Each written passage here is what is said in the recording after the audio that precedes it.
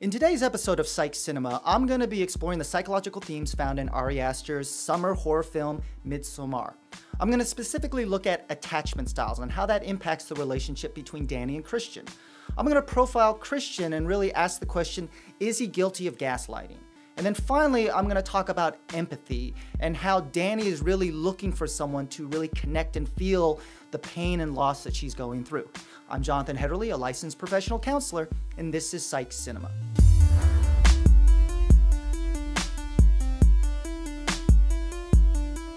Psych Cinema is Shrink Tank's video series where I explore the psychology found in the films that I watch and love. Now, before I get started, do me a favor. Subscribe to our channel, click on the notification bell. You'll never miss out on our content. I also want to give spoiler warnings. This Psych Cinema is going to be heavily spoiling the film Midsommar. So if you haven't seen it yet, pause this video, save it for later, go out and see it, come back, tell me your thoughts. Now, I already did a brief review that we're going to link in this video, but I really want to talk about the relationship between Dani and Christian, which is at the heart of Midsommar. And in some ways, this whole film is really a meditation on a relationship that is deteriorating for a lot of external reasons and a lot of decisions and choices that Dani and Christian make. In a lot of ways, this film really contrasts this idea of this film taking place entirely in the daylight. So everything is visible and seen, and yet the relationship and communication between Dani and Christian, it's all about what is not being said. They are really poor at communicating. The first thing we learn about Dani is that she has a mentally ill sister, and we learn the first thing about Christian is that he's looking to get out of this relationship. And then tragedy strikes when Dani's sister commits a murder-suicide with her parents. And so right from the get-go, we see that this relationship, which is really heading towards a breakup, Christian no longer feels capable of abandoning her, and he tries to do a noble thing even though it's clear that the relationship is no longer satisfying, maybe in a lot of ways on both sides. And that's really the setup for Midsommar, a relationship where the guy is checked out and the girl is in the throes of tremendous loss and grief and trauma, and she's really internalized it in a lot of ways. I'm not going to go heavily into this, but I do want to remark that this film does a great job of highlighting the challenges of relationships where there's either family dysfunction or mental illness. It doesn't make people necessarily good or bad, but it's an extra element that really informs a relationship and the effort that people need to provide in the relationship and sometimes the needs that people have. And we see that with Dani and Christian. She finds herself constantly asking Christian, am I needy? Am I asking too much? And I think that really speaks to her attachment style. So there are 4 types of attachment styles. There's a secure attachment, there's an insecure or preoccupied attachment, there's a dismissive attachment, and then there's an avoidant attachment. And when we look at Dani, what we learn about her family, her mentally ill sister, her parents, and her worries for her sister, that we can maybe make the assumption that she has a very preoccupied, insecure, or anxious attachment. She's constantly worried about others. She's constantly needing reassurance from others. And in some ways, we're seeing that kind of is exhausted Christian. We learn later on in the film that they've been together for 4 years. And it's only at this 3-year mark that Christian starts to talk about getting out of the relationship. And so we're kind of left to wonder, was there more that Dani was able to put into the relationship? And was there a time when Christian was more invested in the relationship? We can make assumptions, but ultimately we don't know. We just start to see the tail end when both are really kind of emotionally numb to the needs and wants of each other. And yet Dani consistently is showing insecurity. Some people might accuse her of being smothering and needy to the point where the whole trip to the festival in Sweden is really from Christian and his 3 friends. And somehow Dani finds her way of joining them. Again, needing this constant reassurance or company or leaning on Christian to provide companionship and care, even though he's not really doing a very good job of that. And so I've read actually a lot of think pieces about accusing Christian of being a gaslighter. And I really want to tackle that and say, is he really guilty of gaslighting Dani?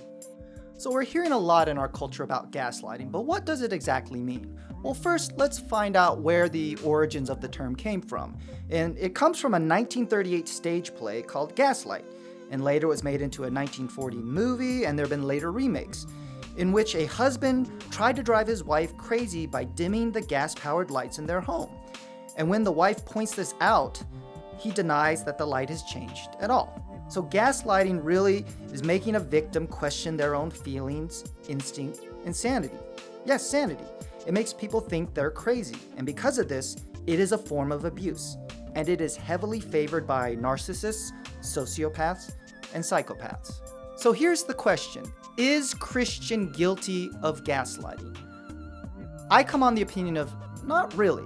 There is an element of maybe manipulation, but if anything, he's trying to get out of the relationship. He's not trying to control Dani. What we really have here is two people that are not designed to be together in a relationship. Why? Because they are both passive and passive-aggressive. So at the beginning, when Christian just sort of dumps on Dani that, yeah, there's this month-long festival in Europe that he plans to go with, and she accuses him of not bringing it up, and it starts to get a little heated, he kind of is avoidant. He doesn't want to talk about it. And what she does is, because of her insecure and preoccupied attachment, she starts to be overly accommodating. No, I'm sorry, I don't want to fight, don't leave. But in some ways, it's not because he is challenging her perception, he's just as avoidant. He is conflict avoidant. And we know that because, guess what? He goes and tells his friends, oh, by the way, I invited Dani to go on our trip, and you guys all agreed to do that. So that's the narrative. If anything, Christian is not a gaslighter, he's actually more of a wimp.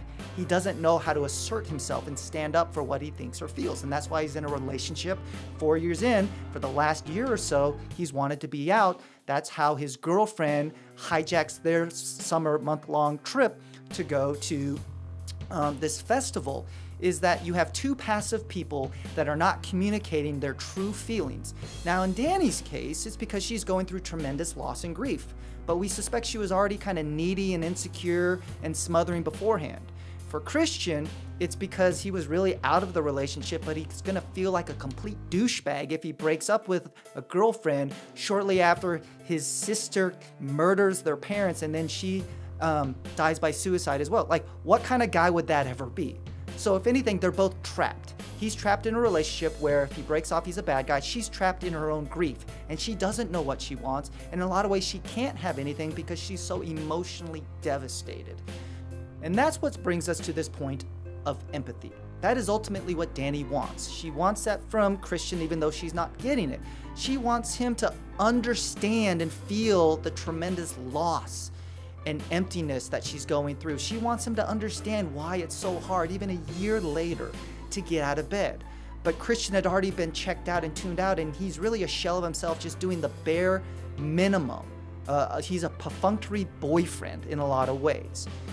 And what happens later in the film is, though he's heavily drugged, he betrays Dani, and he has sex with another person, and she witnesses this. And when she does, she has a complete meltdown. She breaks down, she is inconsolable, she is wailing, she is crying. All of that grief and loss and numbness that's been for the first 2 hours of the film, she lets out. And an interesting thing happens is that a lot of the women in the community surround her, and they start to mimic her emotional expression. They start wailing, they fall on their hands and knees, they start to cry. And again, in a lot of ways, in a very visual way, they are empathizing with her. They are putting themselves in her shoes and experiencing or expressing what she is experiencing and expressing. And that's what Dani has not been getting from Christian. And that's what she needs from Christian, because she might otherwise find that empathy and understanding in her family. That's what she's grieving.